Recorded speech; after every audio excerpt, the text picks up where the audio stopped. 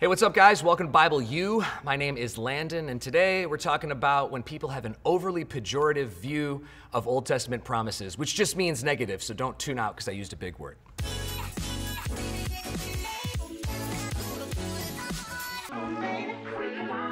Hey, guys. Thanks for joining us, hanging with us, tapping on this video.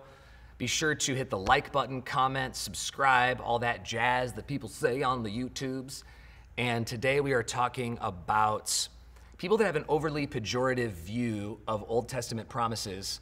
The word pejorative means unnecessarily negative without being rigorous.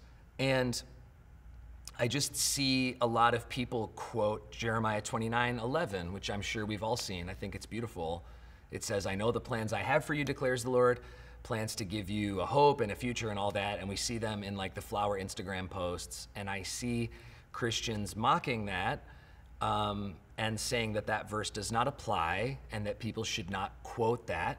And that is not my persuasion. I want to explain to you why I don't think that that is a valid argument, in hopes that it will help you understand better God's promises in the Old Testament. So the typical argument against that would be, oh, well, the Jewish people were in exile at that point. Tell me again about when you were in exile in Babylon. And the problem with that is that if you go by that logic, then none of the things in the Old Testament can apply because you are not the person that was experiencing that. The reason that that's not what I believe, and the reason that I think that quoting Jeremiah 29:11 for Christians is good, is for two reasons. Number one, in 1 Corinthians chapter 10, it says of the Old Testament, "These things were written for our example or instruction, that we might not sin as they did," showing that the Old Testament was written for us. It wasn't just written for the people at the time. It was written to be a part of the Bible for Christians of all time.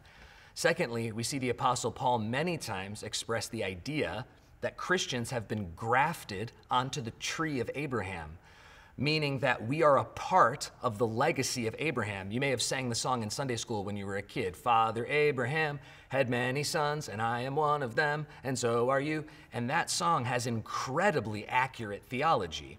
We are the sons of Abraham, like the book of Romans climaxes in telling us, if we are followers of Christ.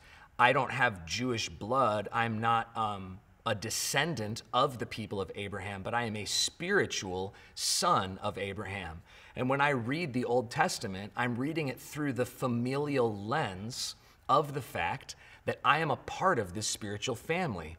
When God makes promises to them, we have been grafted onto that tree. He didn't burn down the Israel tree and then build a new one called Christianity. He put Christianity onto the tree of Judaism, which is one of the things that Jesus taught.